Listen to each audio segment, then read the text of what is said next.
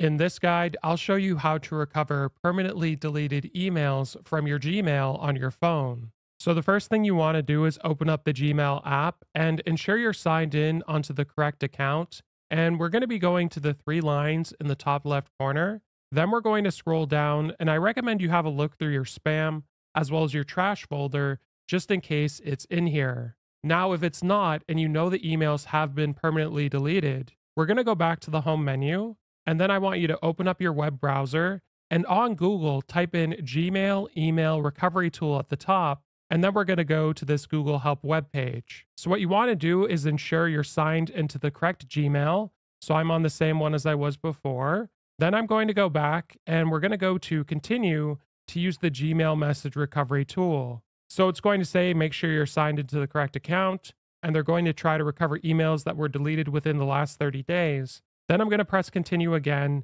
And it looks like in my case, unfortunately, the missing emails were permanently deleted. But in some cases, you can actually recover deleted emails this way. So if this video was helpful, like and subscribe, and we'll see you in the next one.